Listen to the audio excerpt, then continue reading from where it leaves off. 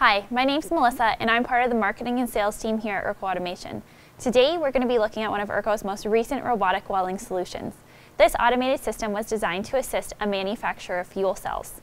Essentially, there are two sides to the system. On the front side is where the initial loading takes place. On the second side is where the robotic welding happens. There are a few unique things about this system.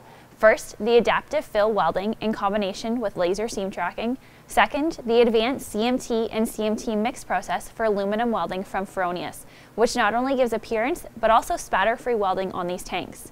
Then, there's the system's ability to do not only aluminum, but also carbon steel, stainless, copper brazing, and more exotic materials, ferrous and non-ferrous. So there's a tool changer in different torch heads. Fourth, the unique shell to end cap fit up that eliminates the need for manual manipulation of the parts to get a good fit. And fifth, its ability for production monitoring to show the productivity of the cell. This system was designed to handle variable parts in different sized and shaped tanks. So whether you have a dedicated line of fuel tanks, water heaters, or you're building propane tanks, this system has the ability to be modified to meet your needs by simply changing out the tooling.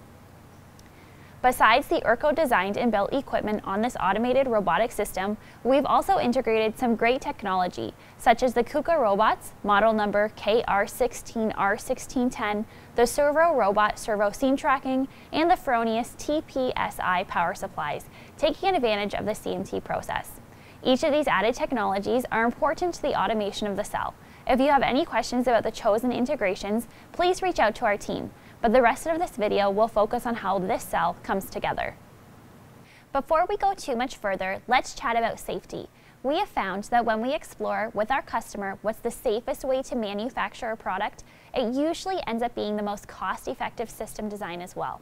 Eliminating hazards and elements that put people at risk are all big considerations for automated systems today. In a synchronized robotic system like this one, the potential for harm is greater because of the inherent nature of servo motors. We want to safeguard anyone from being in the path of uncontrolled motion or pre-programmed motions. We also want to minimize the potential hazards associated with welding. In addition to some of the obvious standard practices of integrating e-stops and safety PLCs, here are some examples of how we've helped to eliminate the risks on this system. First, the fencing and guarding around the entire cell provide a protective barrier from the welding process and arc. It has two maintenance gates that provide access to the robot zone and are equipped with safety interlocking switches that prevent the system from operating if not properly secured shut. Then, there's also a programmable laser light curtain that recognizes when something or someone enters the designated workspace. If this happens, an emergency e-stop condition is triggered, forcing all motion and processes to be stopped immediately.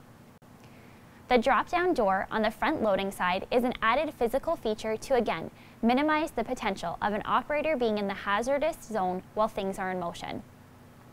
The KUKA robots also have a safety feature called Safe Operations, which allows you to create a safe no-go area in the robotic software. This allows for the robot to work safely near the work area, but if it approaches the fence or a critical component in your work cell, the robot will emergency stop, keeping the vital fencing or equipment safe. Now let's take a closer look at how the system all comes together. On the front side is a pneumatic lift table that supports and holds the fuel cell. The end caps are introduced and then held in place with vacuum assist on a tooling plate specifically designed for a particular tank or vessel. You'll notice two synchronized headstocks here to assist during the assembly and later for the robotic welding. The headstocks have the ability to transverse on a beam to match the varying lengths of the fuel cells or the vessels being welded in this system. What you can't see in these video clips is that each headstock has a through-hole design, allowing for the passage of air to an integrated vacuum that holds the end cap and a brush ground for the weld return lead. The operator loads the tank and the end caps onto the table, presses go on the operating station, and the sequence cycle begins with the headstocks compressing so the end caps are fitted, the drop door comes down, and the loaded tank is rotated to the back half of the system where the robotic welding will commence. The second half of the system is where the welding takes place. There are two synchronized robots that are tasked with this operation. Each robot is equipped with laser seam tracking. The seam tracking sensor technology is mounted parallel to each robot weld torch. The sensors are capable of precisely following the weld joint in combination with the headstock motion, Fronius weld equipment, and KUKA robots. These sensors send feedback to the weld equipment based on the material and joint conditions to make process adjustments. The primary purpose of seam tracking is to ensure that the torch is in the optimum position to deliver the welding wire to the joint, including height and centering of the wire in the gap.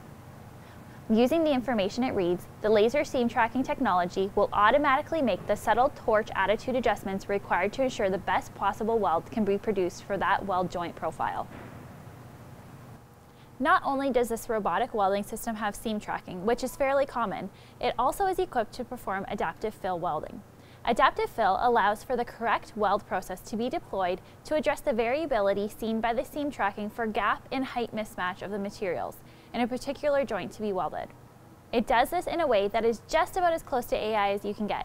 Without any human intervention, the robot selects and calls out predetermined weld procedures to address the anomalies in the joints. Options such as increasing the amperage and wire feed, increasing the weave or the motion of the torch to span the gap, adjusting the travel speed of the robots, or even adjusting the rotation speed of the headstocks are all choreographed into an elaborate program to take advantage of the modern technology available in today's power supplies.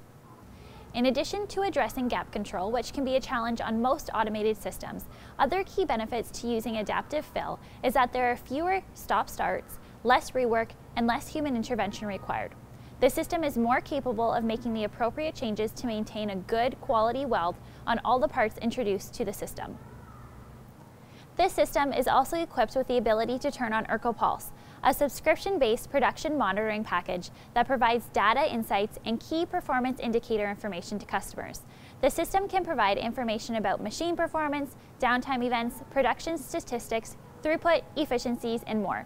The collected data is accessed on a cloud database and automatically shows real-time connection to the system, showing interactive reports on things such as production output, cycle times, downtime events, maintenance, and more.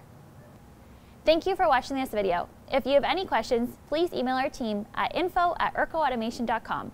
Don't forget to subscribe to our YouTube channel to see more videos like this, or visit our website at www.IRCOautomation.com.